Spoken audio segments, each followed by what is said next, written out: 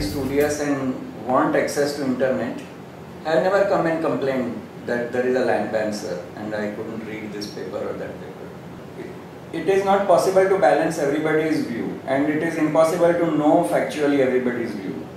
So that is the reason why there are some rules that appear by their overall appearances to be taking care of the issues. The main issue being people getting addicted to gaming and audiovisual media on the internet, and it does have rather disastrous consequences, I must say. Nobody complains about land ban because they don't think that it's going to get them any benefit. But if anybody was to take a survey of the student community, I am pretty sure that the whole student community would be against it. No, that's a good point, but the point is that this is what I was actually trying to articulate, that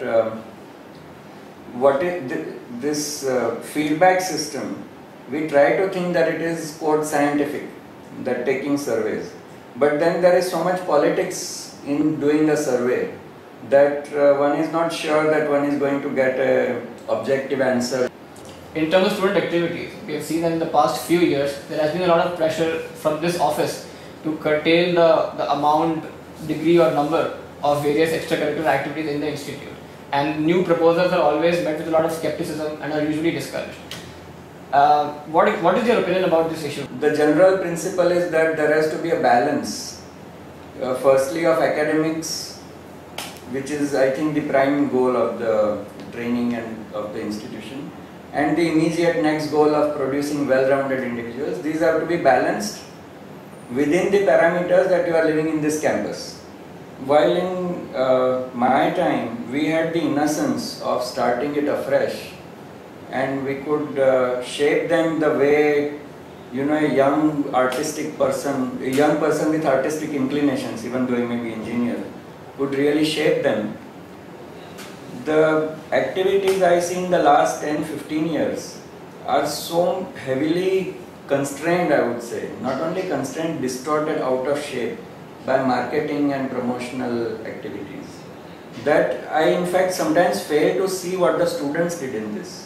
You know, there are events and events designed primarily to sell some object, and students have so wholeheartedly given to it, they have so completely brainwashed themselves that this is really their own expression, that it is difficult to jolt the guy and say, guy, wake up, you know.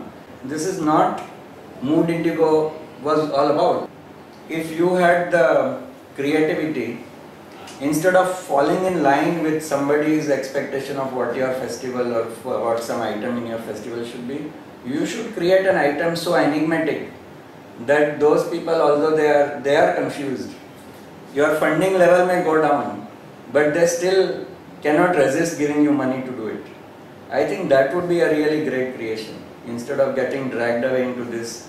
It's very unfortunate that our festivals these days are immediately tagged by how much money was spent on it. In terms of the regular activities, there is a very strong feedback from the faculty who want to not have absenteeism in their class just because they are involved in something else.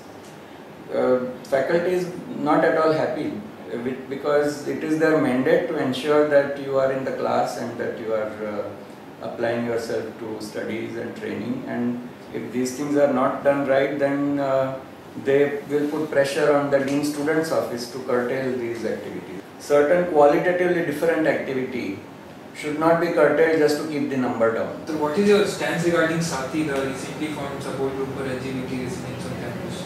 If there is a big enough an interest group and they can formulate overall objectives that are compatible with Gymkhana and various activities, they become a group.